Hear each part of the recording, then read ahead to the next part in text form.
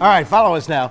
One graduated college with honors, was a member of the national championship speech and debate team, and currently carries a 4.0 as a grad student. The other is a refugee, father of three, from war-torn Afghanistan. Together, they are trying to turn a side hustle into full-time business of bow ties. Here's Brian Holmes with tonight's Idaho Life.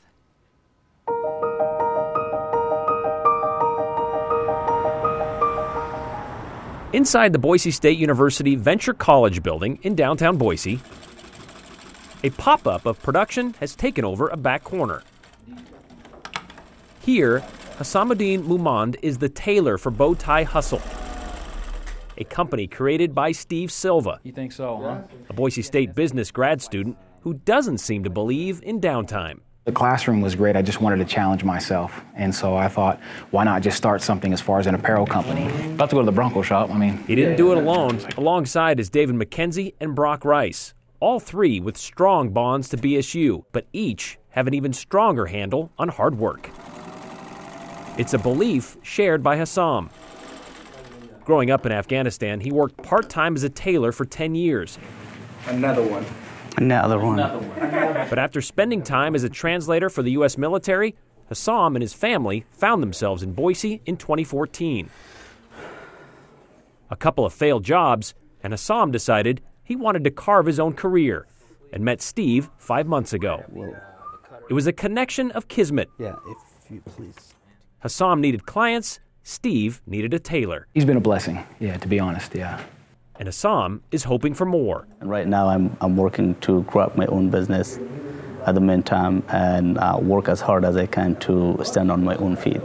Oh, I think that's what we're going to do. Steve knows what it takes to stand on your own. The Princeton bow tie, because we got the Princeton necktie.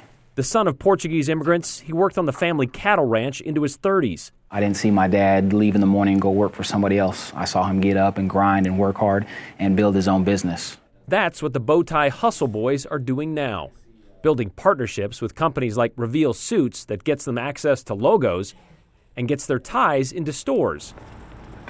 Like the Bronco shop. Hi. Hello. You ready?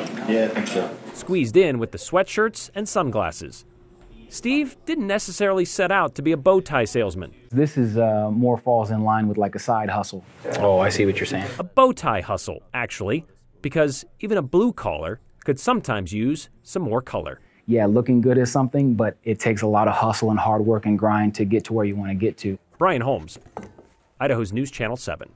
Because of school and work, Steve says he's only able to devote about 20 hours a week to bow tie hustle. Hassam, meanwhile, sometimes works 18-hour days sewing and as an Uber driver with hopes of one day opening a bridal shop. Bow Tie Hustle also wants to give back. For every tie purchase, they'll donate $1 to the Idaho Food Bank program. I want to say I am a client.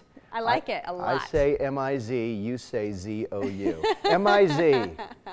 I didn't hear Z-O-U. Oh, I'm sorry, Z-O-U. Sorry, I didn't know you meant me. I thought you meant the people at home. Hey, that Boise State suit jacket That's cool, isn't it? That was pretty cool, yeah. So I have a feeling these guys are going to go a long way with their business. I'm just saying, guys, I could use some tiger logos inside here.